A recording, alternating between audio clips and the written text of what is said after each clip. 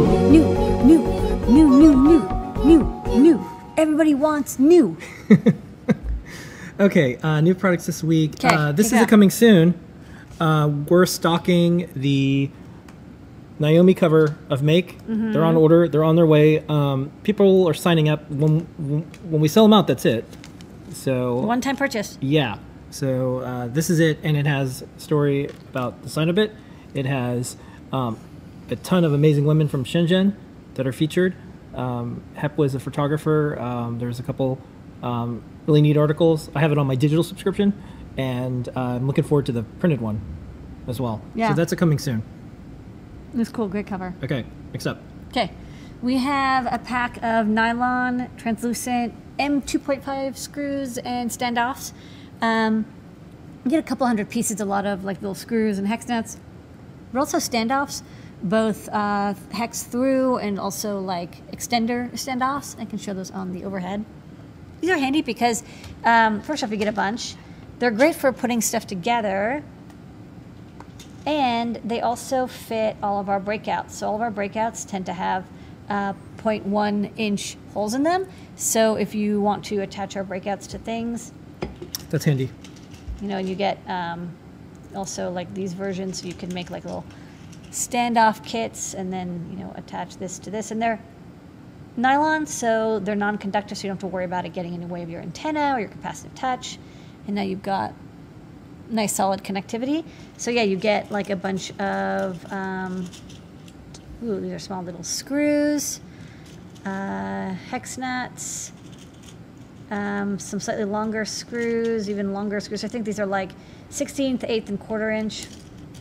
And then a bunch of standoffs in different sizes. More of the smaller ones and then fewer of the bigger ones. And they're in this translucent white nylon, so maybe good for you. We also have them in black, but I think these are a little less expensive because in this kit we got more components in the white version, so I don't know, mix and match. Maybe the absence of pigment. Yeah, I think to pigment them actually, it probably costs a little more. Yeah.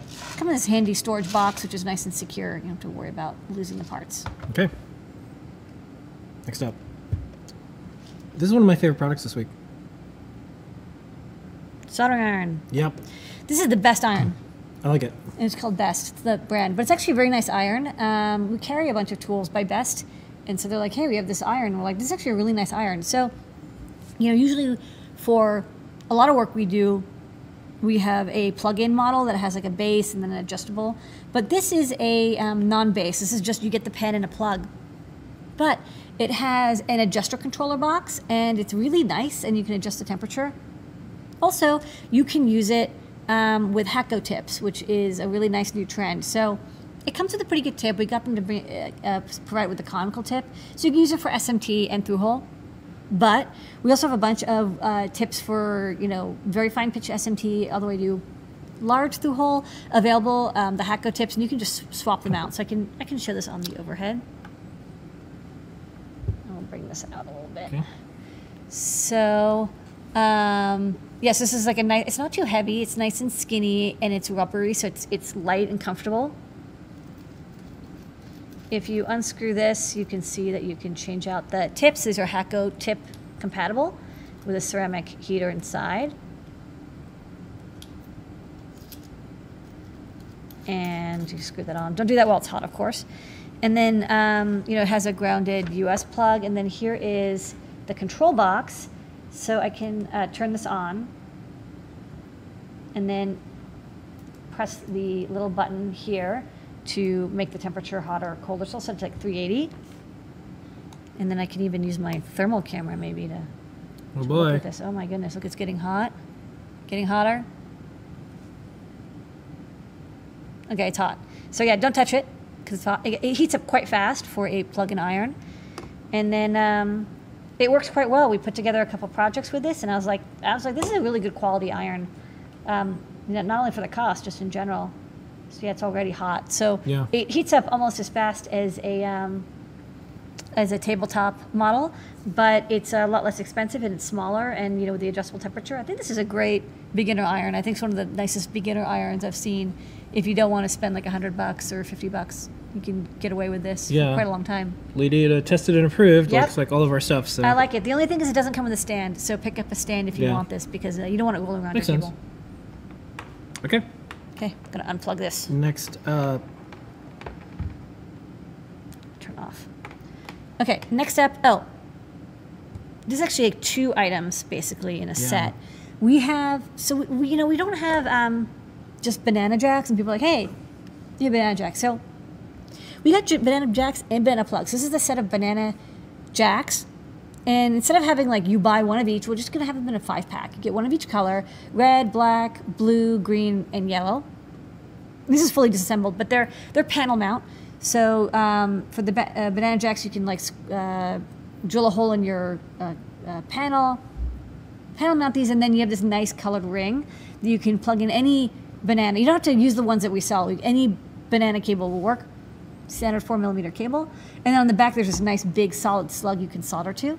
And then we also have stackable banana plugs. So these plugs you can see, oh, can you go back one?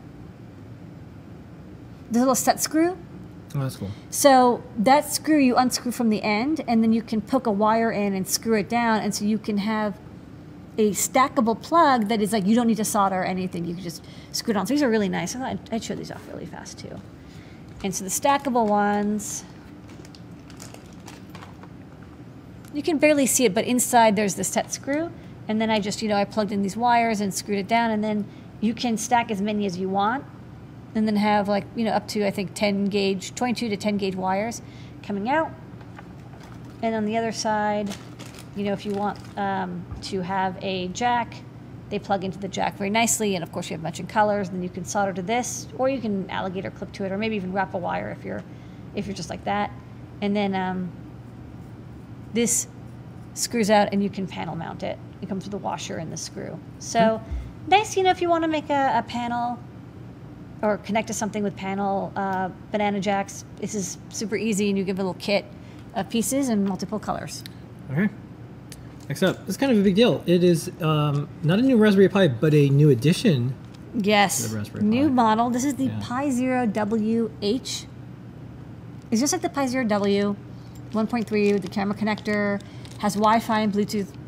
It's actually the same exact board, except something different. They solder the header on for you. So if you don't want to do any soldering at all, you want to just have a plug-and-play project where you plug in a bonnet or a hat or a fat or wires or whatever.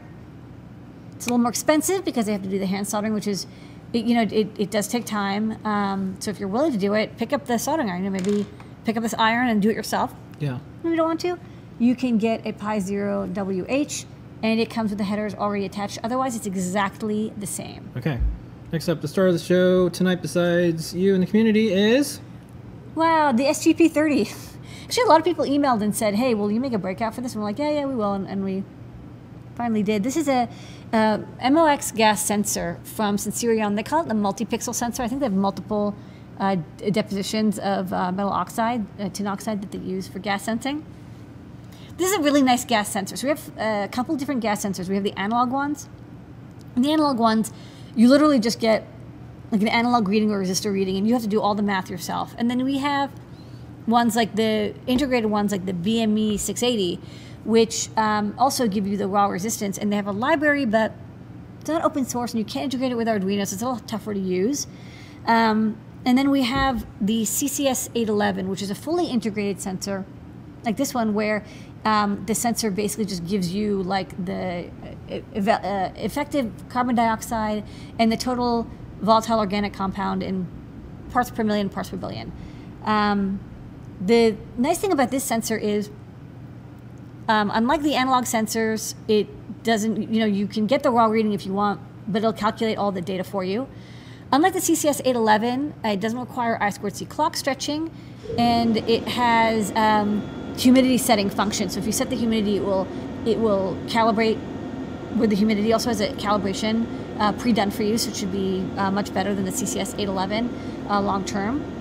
If you can store that calibration byte and then reload it from your microcontroller. And unlike the BME 680, it doesn't include all the extra sensors, but you don't need to use this closed source library. So And this is a nice sensor. It can be used by any microcontroller or computer. We have Arduino code and CircuitPython code, but it's very easy to use if you want to port it to another platform. It's like very simple I2C calls. Okay. Nice little gas sensor. Comes right. with on the breakout, ready to go. And that is new products. Recap.